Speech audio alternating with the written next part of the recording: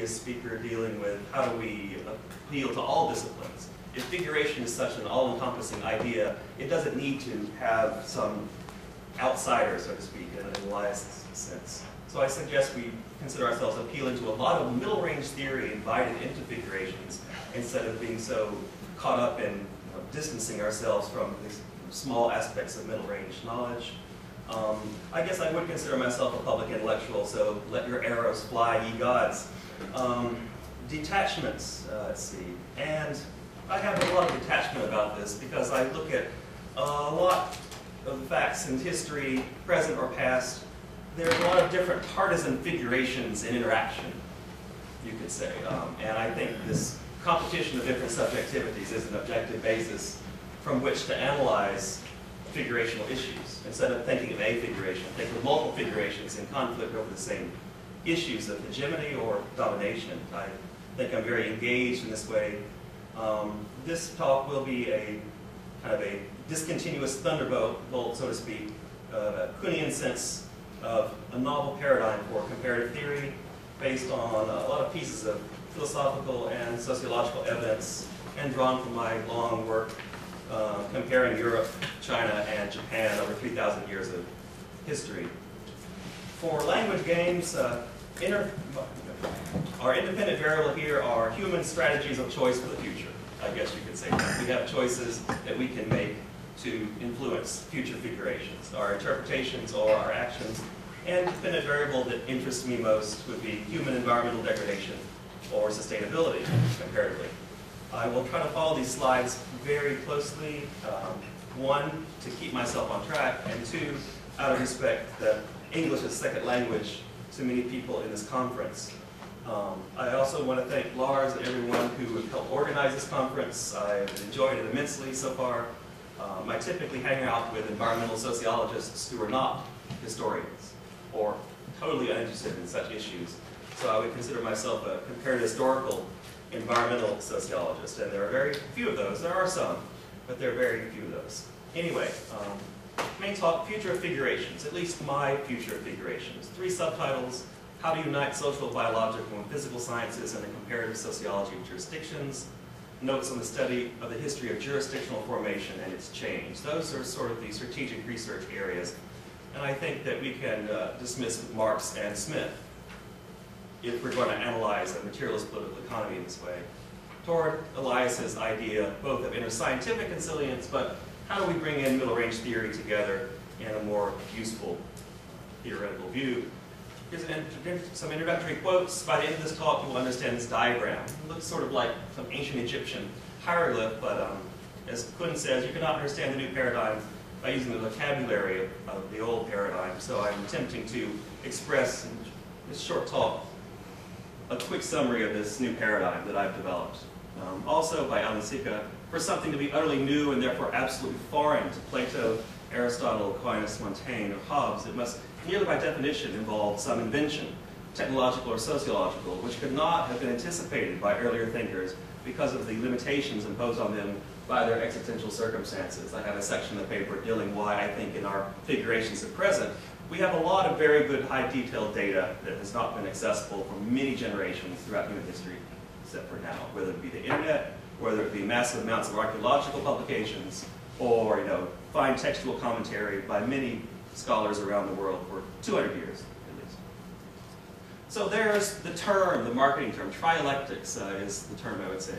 A novel synthesis for understanding the origins of social stratification, conflict, cooperation, inequality processes, or equality processes, historically worldwide. I will explain that later.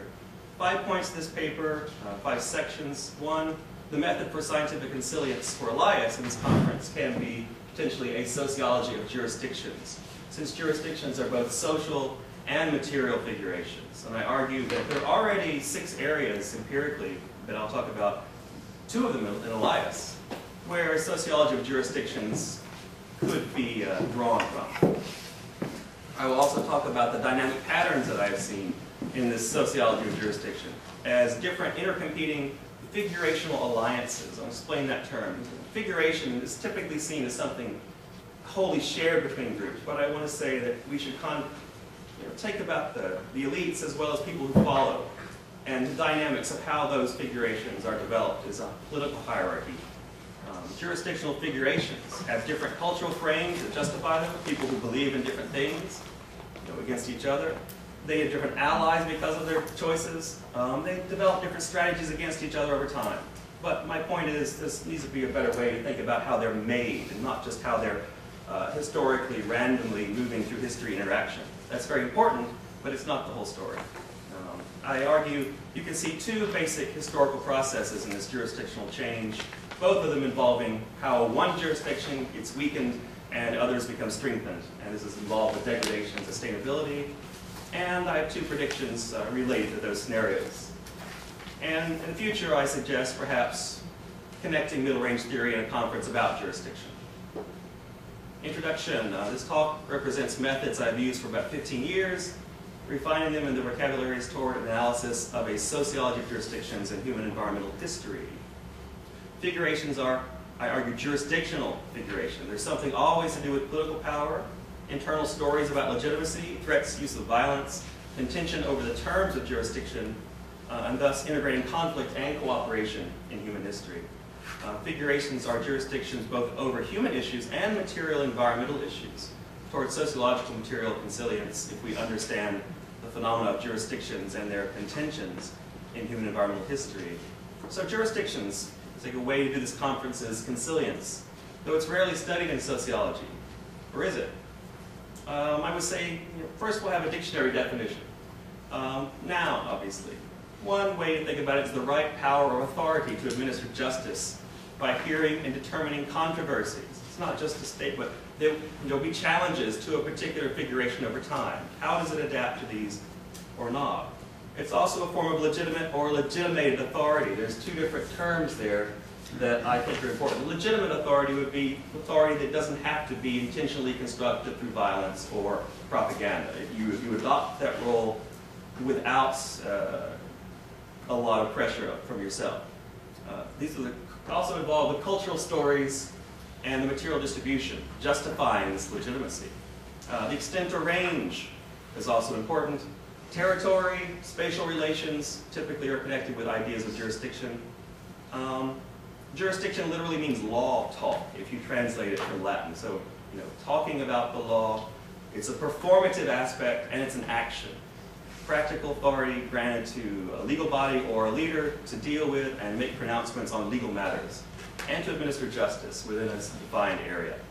The origin of this term, Middle English supposedly, right after the Magna Carta, when there was a huge breakdown and King John obviously did not agree with the Magna Carta. So it'd be interesting figurationally to look at the origin of this term, I think, too.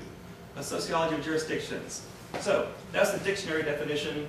What about a social science definition? What are they? Where are they? Surely jurisdictions have been studied before. Yes and no. Basic literature reviews, there were none. No, so their jurisdictions are a whole in the sociological literature, theoretically and phenomenologically in the abstract. Though, yes, they're studied in many particular cases in many areas. They represent a key to unite many different literatures in this way. I did two searches, and I was quite shocked at how few there were. From 1879 to 2012, and I found 100 articles over 130 years. None of those had anything to do with a synthetic analysis of what is a jurisdiction anyway. Also searched JSTOR within the social science subsection, and I found 31 articles. And that's not very much. Many of those overlapped. What was the context of these articles? Was it over 100 years of ripening sociological investigation? No. Most looked past their own nose. They were very partisan. From a point of view of plotters, partisans supporting a particular jurisdiction, creating something, building things, opposing something, noting a change in jurisdiction, studying a novel jurisdictional arrangement, or wishing to define the legitimacy for someone or knocking off someone else. No one was thinking about the phenomena when they're saying, what do I do? What am I doing by saying I want this jurisdiction or I'm part of it? No one bothered to reflect sociologically or comparatively what in the first place was a jurisdiction, or were its conditions or ingredients. Phenomenologically, I found no one providing this definition, so I will.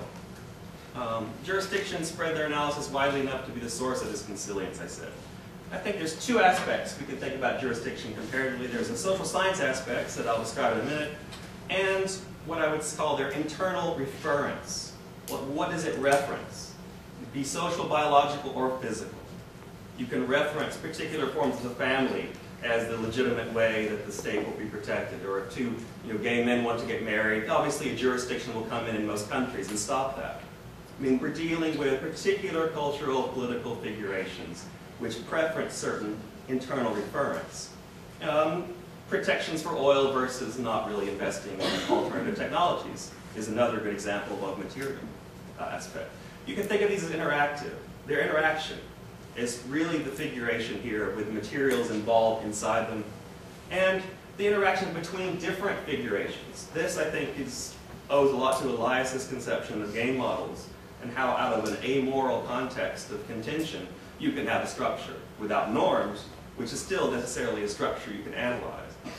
I suggest that instead of a singular political hierarchy in Elias's singular conception of a figuration, be replaced with the innate plurality of jurisdictional figurations and interactions, changing all the time. So my sociological definition, jurisdictions are mutual figurations that can be studied for their common varied social science aspects, their internal strategic reference, and their interactions.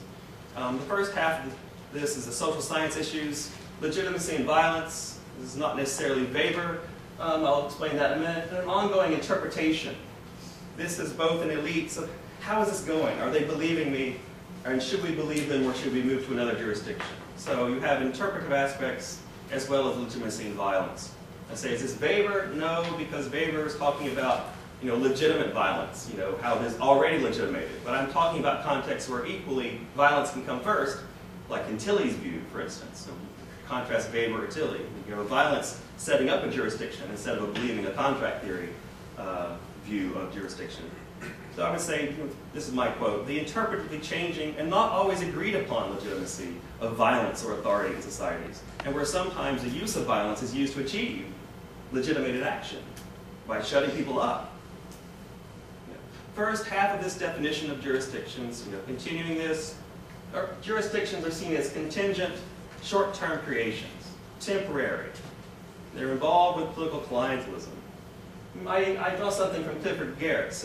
He talked of an attempt to popularize one interpretation by a storyteller, the Balinese state, where he felt the state was not necessarily based on economics, but was a huge theater state of storytelling about itself that people believed and followed, and they got caught up in the story of the state.